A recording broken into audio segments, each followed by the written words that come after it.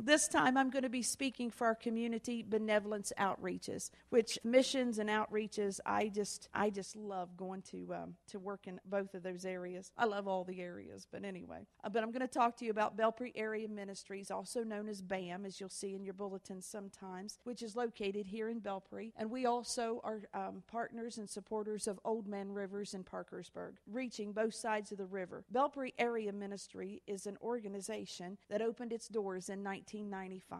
The dedicated volunteer staff last year put in over 8,800 hours. They served enough food for over 20,000 meals and serving over 500 households, providing food, helping them with utilities, educational support, and also with rent and different things that they are available when you have shut-off notices and things that you can tell I really work at BAM a lot because I know everything.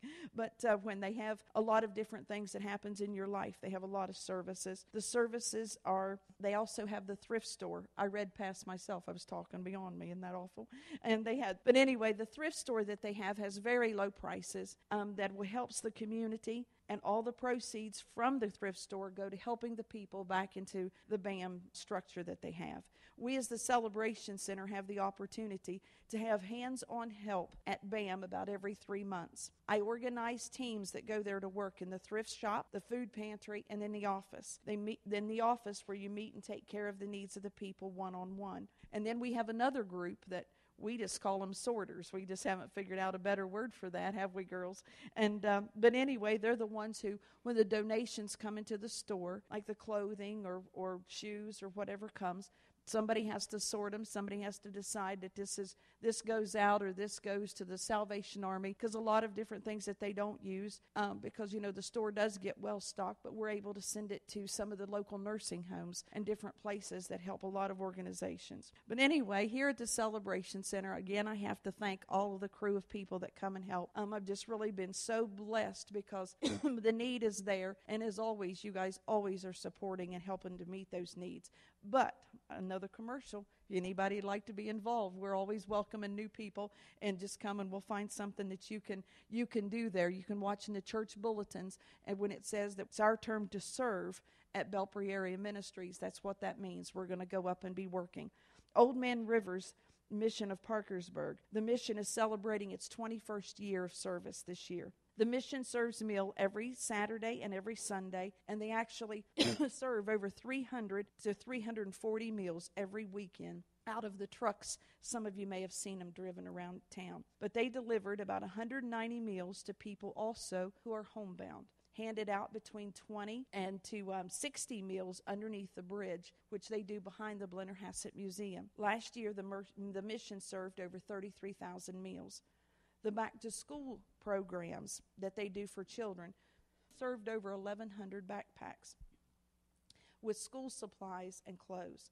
The mission also provides a program called Pick a Package for Your Child, where the parents are able to come and shop for their children.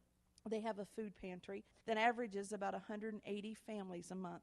Because of the growing need, they've started offering some assistance also for utility bills. They are helping people with eye exams and glasses. The mission also provides assistance for prescription for medications, a clothing pantry where they have coats, gloves, hats, and blankets, and they're available all year during the winter months.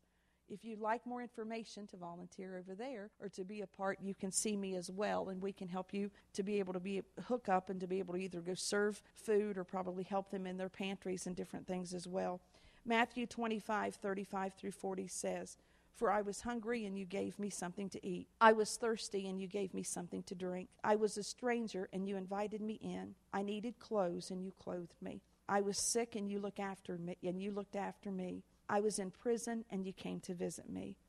Then the righteous will answer him, "Lord, when did we see you hungry and feed you, or thirsty and give you something to drink? When did we see you a stranger and invite you in, or sometime needing clothing did we clothe you? When did we see you sick or in prison and go visit you?" The king will reply, "Truly I tell you, whatever you did for one of the least of these brothers and sisters of mine, you have done for me." Together we are making a difference and showing the love of God in our communities and in our generations to come. Thank you.